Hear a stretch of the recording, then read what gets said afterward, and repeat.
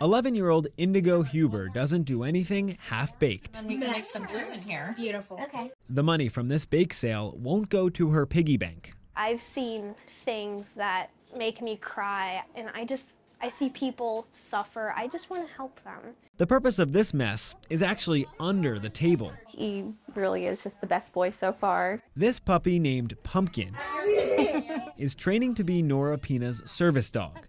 The 7-year-old suffers from drug-resistant epilepsy. We're hopeful that he'll be able to let us know before it happens so that way we can swipe the magnet and stop her daytime seizures. And at nighttime, Nora may not be able to communicate during a seizure. Having a dog that could sleep with her in her own room would give her a lot of independence and just us a lot of peace of mind knowing that she'll wake up again in the morning. The wait time for a fully trained service dog is about 2 years. We decided to find a dog ourselves and hopefully be able to train him faster that way.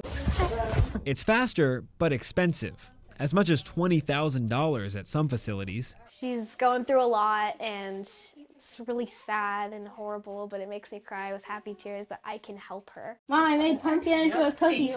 Indigo is one generous cookie. It was flooded. It was flooded everywhere. Water on the street. We caught up with her in 2017 when she sold lemonade for Hurricane Harvey relief. It's not embarrassment, but it's just happy embarrassment that I'm just like, yeah, I'm really good at this. But she is, and after 10 of these lemonade stands over the years, her hope for this one is the same. Got at least some money in the jar and some full bellies because we don't leave all the cookies for the public. You're gonna eat one. So, Because Indigo refuses to accept the way the cookie crumbles. cookie can make a big dent in the world. Indigo will be out here on Saturday. We've put the information on our website.